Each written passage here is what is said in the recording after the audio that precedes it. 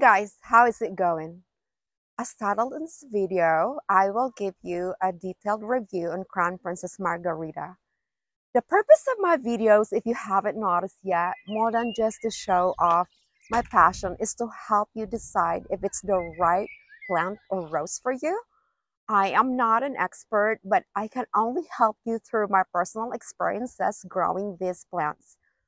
I am a Pacific Northwest where climate is pretty similar to UK, London, England.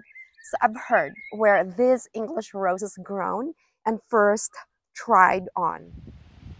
So let me show you a quick update as to what's going on here at my patio at the back of my house. This is Princess Alexandra of Kent, you guys. The blooms are just ginormous. Look at that. And I got so many. I kind of feel like I really have to tell you my feeding. I have one big secret of what kind of fish fertilizer I give. It's something that I haven't really talked about. So watch out for my next video.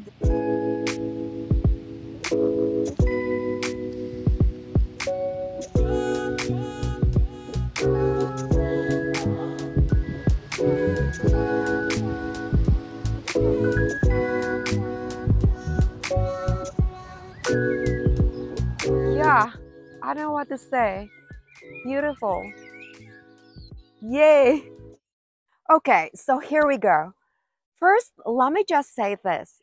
I think it is arrogant and ignorant at the same time when a YouTuber recommends a rose just because he or she likes it or how a certain rose performs in his or her garden, without considering zone, fragrance, and rose bloom formation, personal preferences. English roses especially performs better in cooler temperature climates. So if you are in Arizona, California, Louisiana, hot climates, well, pack some courage, patience, and the virtue of content for whatever the result it might bring you.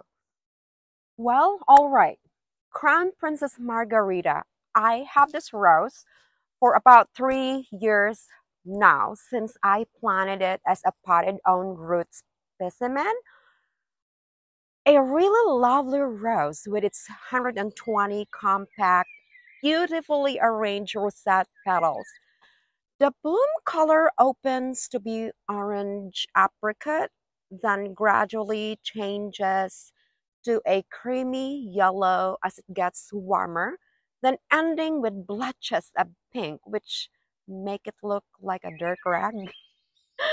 I don't care if its blooms look on its last stage, but it is time to snip it off by then.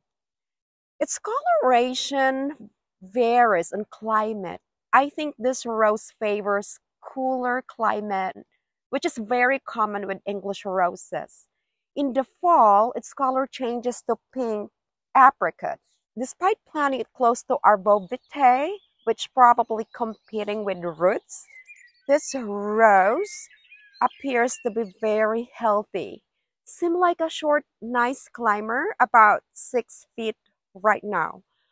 With tame canes that could easily be trained the way you want to design it, it does respond to pegging, creating nice laterals, which means the capability of giving more blooms, hopefully. It is disease resistant, but thrips distorted some of its early soft buds this time. So what's the con? Despite its big, healthy, thick canes, this rose is not a reliable rebloomer for me. She gives a good, lovely first flush, then will bloom here and there after. Stingy. So this bush should stay in the background while not in bloom, serving as a hedge. It has a medium strong tea rose smell, fruity. It does attract bees and butterflies, yes. If this rose dies on me, to be honest, I would replace it with something else, something that is a real bloom showstopper. For now, she got a space, and let's see how she behaves next year. So do I recommend this rose? I've heard mixed reviews. Others say it's a non-stop bloomer for them, while the other half of us complain. So do you like how she looked, her color? Do you prefer scented roses? Maybe you should try her then. Lovely dramatic rose in my space, giving a ribbon effect in the middle of evergreen, as she is the first one to open and bless me and the bees in the early spring.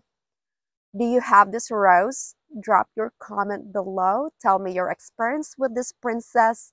I am interested to hear your rose story. Have a great, wonderful day.